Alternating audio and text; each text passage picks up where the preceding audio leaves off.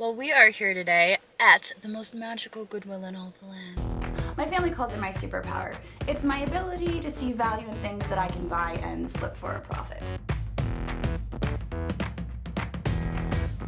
I'm the Crazy Wife Lady, and welcome to my channel.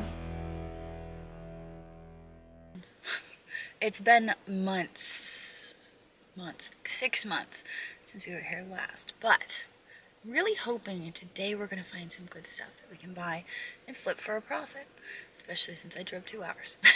So let's head in. Here we go.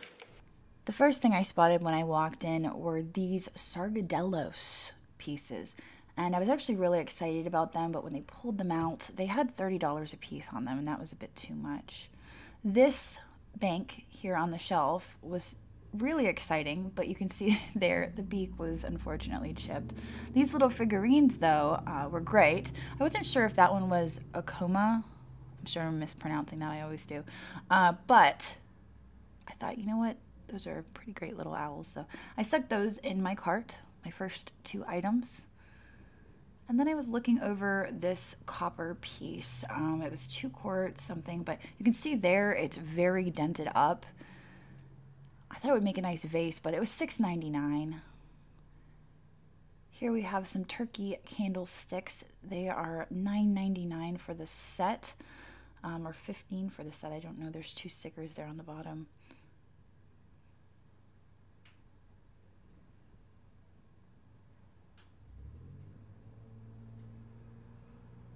There's lots of stuff on the shelves today, and so I'm having a hard time processing it all, but we get there. There's 2 monkey bookends. This in the back, this wooden duck, was $2.99, and I did glance it over to see if there were any signatures on it, but I didn't see anything. I probably could have picked it up, but I didn't see it as a high dollar item. Got a little figurine here. Unfortunately, her arm is missing. I noticed there was a lot of damaged items today. This was $2.99. I picked it up to look it over. It was chalkware, so it was very heavy, and it was just a single bookend. It was a bag. Ashton has been asking me for a paracord bracelet, so that's why I was looking through that bag. I noticed there were a few of them in there. $1.99. I liked the aesthetic of the vase, the contrast between the blue and the yellow, but it was more contemporary. And then we had these geese for $9.99 a piece. I believe they're just outdoor decoration, or at least someone used them for that. But they both had lots of chips and damage on them, so for $9.99 I felt like that was a little high. It was a vintage tablecloth. I considered it for my own table, but then eventually put it back. And here is a John Perry sculpture. I was very surprised to find this on the shelf. My friend Yvonne actually collects these John Perry sculptures, and I saw this and I thought of her. This is a dolphin, obviously. It has some discoloration to it. I don't know if that can be cleaned off, if it's just dust, but I stuck it in my cart. It did not have a tag. And this Goodwill is notorious for not giving prices on things that don't have tags, but they did give me a price at the checkout, and I believe I paid $4.99 for it. This was beautiful.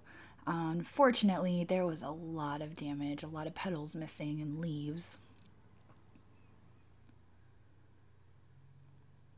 Here we have a art pottery piece. I believe it is an angel, and it is a candlestick.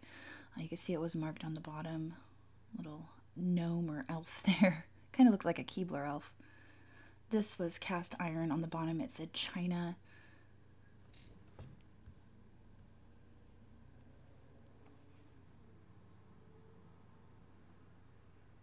Got a candle. I'm always picking up and looking at candles. I don't really need them. I can't even use them at my house because of my birds.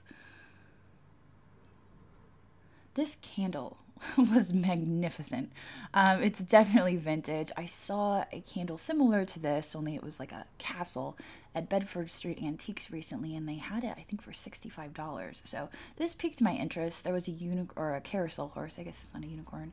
They ended up selling me that for, I believe, $6.99 because there was no price on it. little baby robin there. And here, this little figurine reminded me of Yadro, but when I turned it over, you could see there on the bottom it was not. And those candlestick pieces, I liked those, but I decided to pass on them. I didn't even pick them up. This looked to be Fiesta ware. I turned it over. It was Fiesta ware. They wanted $1.99 for it. Unfortunately, it's missing its lid. And I kind of went back and forth on it. You guys know I don't know much about Fiesta, but you can see the chip on the spout. There was a kitty figurine for $2.99. It was marked on the bottom. I didn't bother to peel the sticker to see what the marking was. Art pottery, 2019. Very heavy. Here we've got a mug. Kind of reminded me of Pioneer Woman. I'm not sure if that's what it was, but I stuck it on the shelf a little bit better. It was a vase. You can see there was a design on it.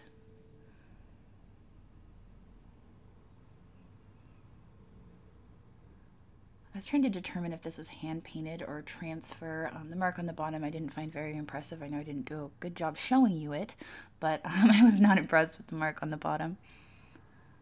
Now here we are in Easter and also Halloween. There is another teapot there, and I wanted to check that out. That was $4.99. Sometimes these arrangements have nice planters underneath them, and it's always good to look.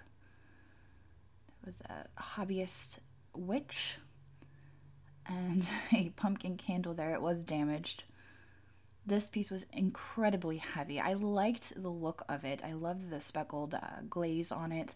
I turned it over, and you can see there is a marking there on the bottom. But because of the weight of it and how big it is, I just really didn't want to burden my shipping team with that, so I stuck it back on the shelf. This little medal, Andrew is always looking at these little medals, and it was only $1.99, so I grabbed this for him to maybe put in one of the booths. I don't think it's very high profit, but it'll make a few dollars in the booth, and we don't have to pay fees. I found the mushroom. I think that this is a spoon rest. It was 99 cents. Retro, cool piece, and it made its way into my cart. These are little cottage ware pieces. The English ones tend to do better than the Japanese ones, but I couldn't really determine. I believe they are Japanese.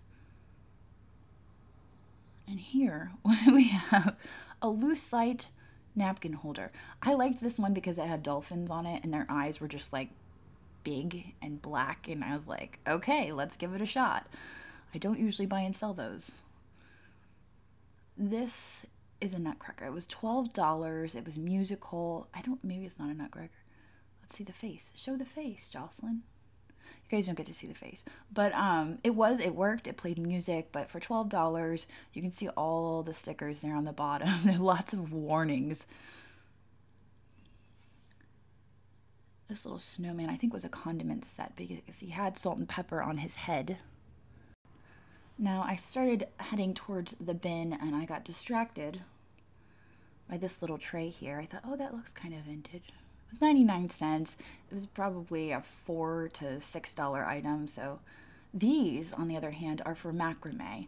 And Dagny has picked these up before, and they were new in the package, so I just stuck them there in my cart. They sell for $15 to $20 a piece last I checked. Now, I finally made it to the bin, and a bunch of people had gone through this bin before me, and I wasn't expecting much. That's why I put it off. But look at these. These Kleben cats, I think is how it's pronounced. Those are fantastic, and they're worth about $30 to $50 a piece.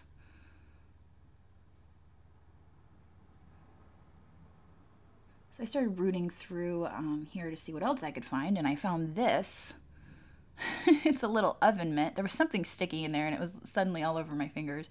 But this oven mitt was great. We got another cat out of there. These were all plastic, those cups. So it looks like I'm, throwing them around, but they were plastic.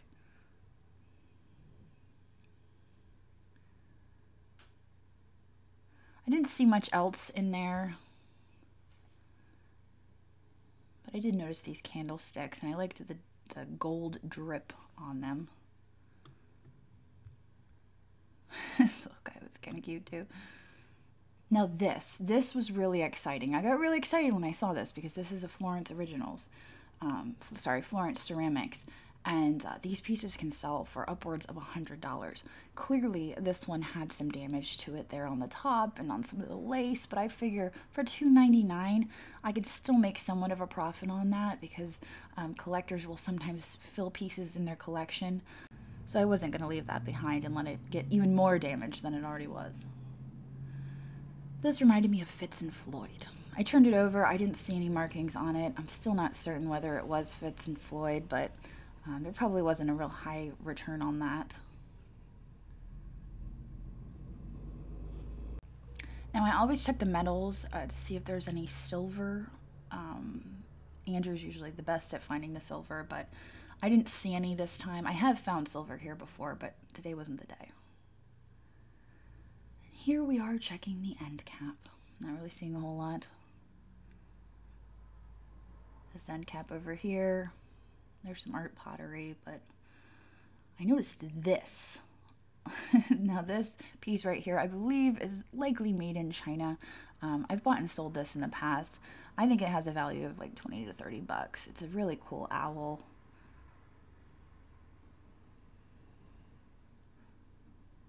Got a little kitten here. I believe you put a little wick in there and it scents. It's like a potpourri thing.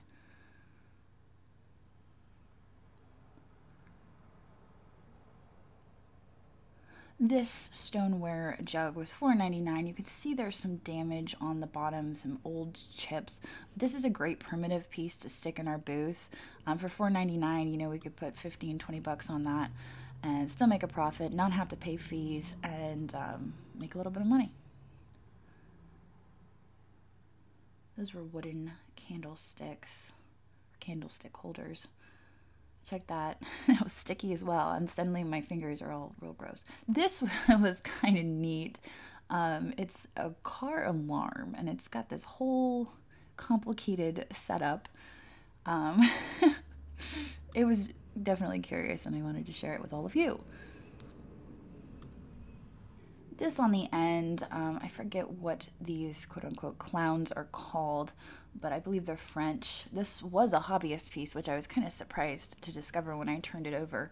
It's very well painted. I love the eyelashes. I don't know if it was intended to be a frame or if it's just a wall hanging piece, but either way, I've sold those pieces similar in the past and they've performed well, so.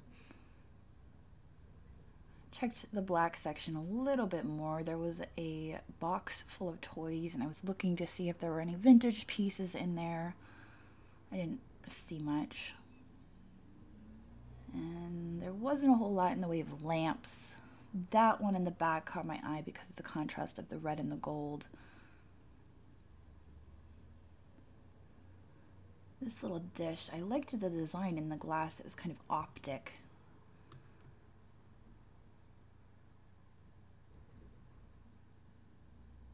Our cart's filling up, so we're doing all right.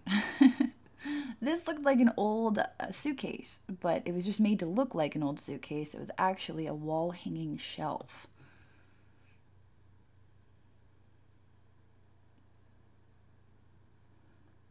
And this frame had some pressed flowers in it.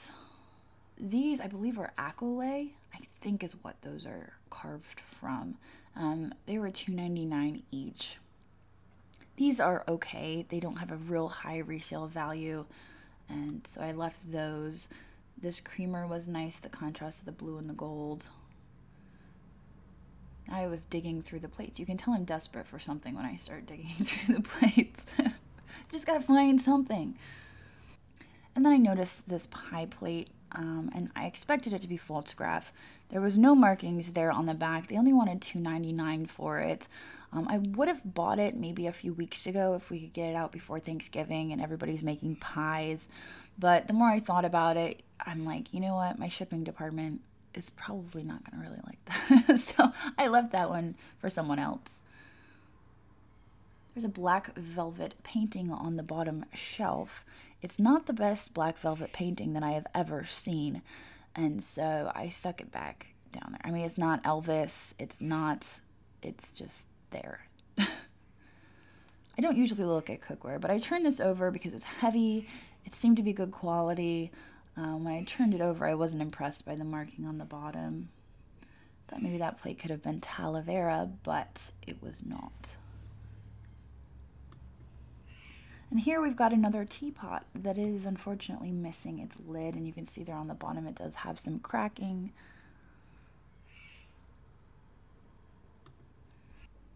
I noticed this plate here, I believe it is stone and had stone inlay. I thought it was really neat. I didn't know if that was the Taj Mahal or another important building, but I wasn't sure what the market would be on that. Then I found this. It was Quarry Critters, Home Sweet Home. It was absolutely adorable. I was going to look up comps, but then I noticed that the penguin on top was missing his little pom-pom on his hat. These little Santas all lined up looked like a set of some sort. They were made of resin, and I'm not a huge fan of resin, but I will make exceptions from time to time. Now this little nativity piece, I believe, went in a box that was missing little baby Jesus. So I brought it back and put it in the box. These appeared to be napkin rings shaped like little gingerbread men. I really liked them, but I turned them over. They were made in China. I don't hate stuff made in China. I just don't like the modern made in China because I do prefer vintage. Now here I am placing the little Jesus in with his friends. I looked through this box of sunglasses to see if there was anything interesting in there, any designer sunglasses. I didn't see a whole lot. A lot of it was just new stock, that it was probably a buyout or something. And then this, I didn't know if this was Ukrainian. I really liked the painting on it, but it appears that it was originally packaged with some other pieces that perhaps had gone missing. And then we have these vintage trays here. You can see they did have broken glass, so this bag of ornaments looks like it had fallen and everything was shattered. So I stuck this up on the top so nobody cut themselves very carefully. But these trays were great, and I think they would be perfect for visiting people during the holidays. I could bring cookies on them, or maybe possibly resell them. I'm not exactly sure what I'm going to do with them yet. And then we have the dinosaur planter. It was $2.99. The more I looked at it, the more I thought, you know what, this is probably something that was sold at Target. This is for watering plants, and I have bought and sold these in the past for 99 cents. I probably could have made a bit of money on that, but unfortunately you could see there was a chip. I may have considered it a little bit more had it not had the chip. And then I dug through this bin, which was mostly kids' stuff. This poor little owl salt shaker was all by his lonesome. He did not have a friend. And then I noticed this lamp. I had bought and sold a actual vintage one not too long ago, and it did pretty well, but that was contemporary. This box intrigued me. It said magic tricks with a smiley face, so I had to take a closer look just to see what kind of magic tricks were in the box, or if there was magic tricks at all. And when I opened it, it was a box full of magic tricks. I actually gave Ashton a very similar thing for Christmas a few years ago. Now I'm looking through the silverware, another thing I don't often do except when it's slim pickings, and I'm looking for anything that looks remotely like silver or has an interesting shape design to it. I didn't see anything, obviously.